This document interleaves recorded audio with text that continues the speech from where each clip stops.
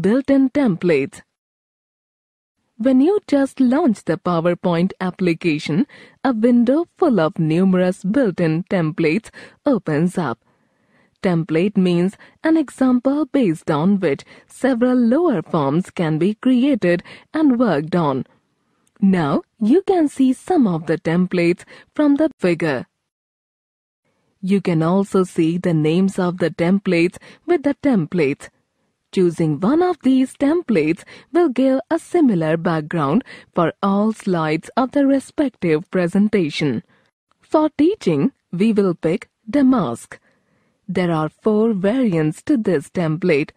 Let's choose green colored variant. Clicking on Create gets us to our presentation. The title slide, which is what the first slide of a presentation contains 2 text boxes. You are supposed to just enter the title of the presentation and subtitle or name of presenter or conceiver. Enhancing the look of a presentation. There are many ways to enhance the look of a presentation. There are many formatting options using which the text part of the presentation can be made to look really great. In MS PowerPoint, you can also format the text by using the font group. The various options available in the font group are as follows. Commands. Description. Font. This drop-down contains a list of fonts to change the font of the text. Font size.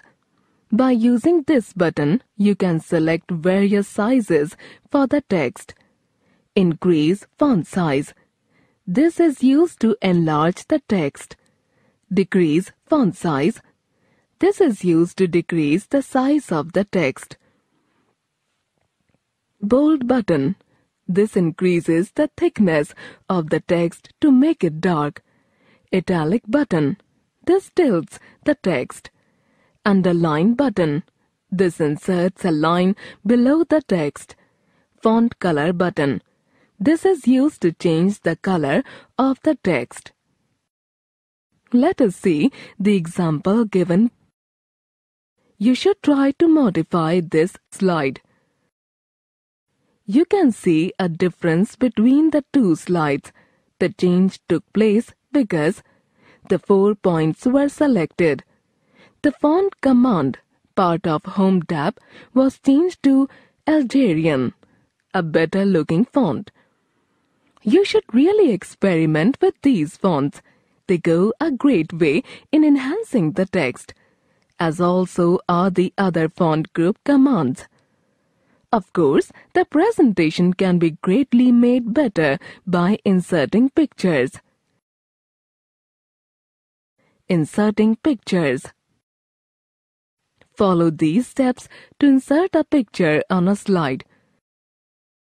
With the slide on which you want to insert the picture as active, click on Insert Pictures. An Insert Picture dialog box opens. You may browse on the left pane and choose the file from the right pane. After doing the above step, just click on Insert. The picture will be inserted. With the above steps, the picture will be inserted into the slide. You may have to resize the picture to use it on a slide. Using corner or side handles on the picture, you can increase or reduce the size of the picture. You can see above the size of image is being reduced slowly. Another way to enhance beauty of slides is by changing the paragraph spacing. Paragraph spacing. In order to increase or reduce the paragraph spacing, follow these steps. Select the entire set of text you want treated as paragraph.